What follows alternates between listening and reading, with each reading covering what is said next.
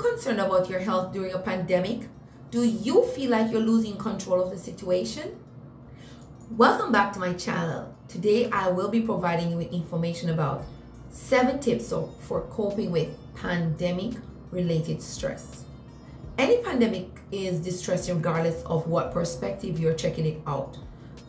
Clinics, long-lasting work hours, or just being tired from covering from places to places. But that is despite the fact that the world measures safety against contamination. Now, for example, you're waiting with uneasiness with respect to whatever is going on in the economy when there's a pandemic. But most importantly, know you're in good company to encounter a higher than normal feeling of anxiety due to a pandemic.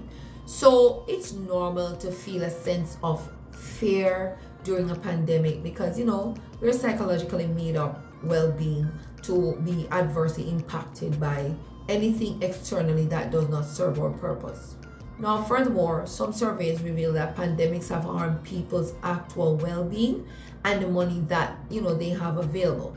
Now, fortunately, there are a few things that you can do to get your brain to calm down, get your emotions to just settle down. And some well-being specialists, they share their best tips on adapting to pandemic stress. So my dear busy mom, this video contains information that you need to know about pandemic stress and stress according to the health experts. Not from GEM exclusive, but from the health expert. So everyone knows that pandemic stress, it leads on to a number of questions like the pandemic has constrained large numbers of us, to be able to go out and do what we previously did, right? So consider the possibility that I might lose my employment. So some people might be considering that, oh my God, with the pandemic, right? Then I can become ill as well and not be able to work. Consider the possibility that a friend or a family member becomes ill. Or it can be that, these questions are hovering over, our heads. However, you can use these uncertain times to potentially benefit. Now, basically, responding to your inquiries can assist you with laying out plans you never thought you needed, knowing that who would you call and where would you go in the chance that you become extremely ill could assist you in having less anxiety when it comes to looking out. Now, you might have a different work day based on a pandemic. For example, you used to work a particular schedule with the pandemic. You're stripped of a number of schedules based on your work. For example, your principal week you could be commuted. It could have been also good to wear different type of clothing during a pandemic consistently while you have to deal with your different types of furniture at work, because you might have to be isolated from each other. However, dressing appropriately for the pandemic, for example, if it was the COVID when they said wear the mask, you have to be wearing a mask over your face now every day to work. Gloves and all of those kind of dress code has changed because of a pandemic, and basically business structure from business to business, and sometimes you're at home during the isolation period. Another tip now is, at the end of a normal work day with a virtual drive, clear your head of a couple of moments when you send out your last work email or anything, then you could take a walk, a drive, to clear your head before you go home. Now, this can be essentially straightforward for persons watching news, keeping abreast of what's going on, attempting to do nothing from the time you take the drive from work to go home. You just try to de-stress your minds. Now, my dear mothers, you have to monitor the amount of time you spend watching the news. This is very, very important because the news can be very terrifying.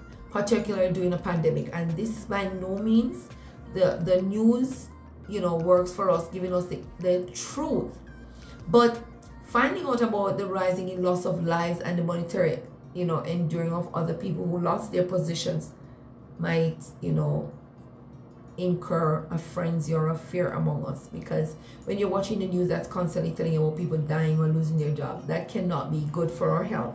Now quit watching all this news, consuming all this bad information, and set a little period every day to get up to speed with the news, but don't just dwell on the news all day. And the key is to put your telephone down as well. It's a mood killer, because your television, once that apportioned time is finished, do whatever it takes to not get back to the news until the next day. So when you watch a portion of news, separate yourself from news until the next day to de-stress, and make sure you take care of what you can control. So with the pandemic, many individuals, they self-assess the amount of control they possess over their life, and they may or may not be able to, we can't just have a magic moment like existing and vanish all that we don't need to disappear, right? In all things we do have control over some things, but we don't have control over everything. So assuming that you stress over getting presented to by a pandemic situation each time you take off from your home, you have to get to a certain location, as opposed to having zero control over the environment you're going in. Make sure you try to get yourself into a calm state.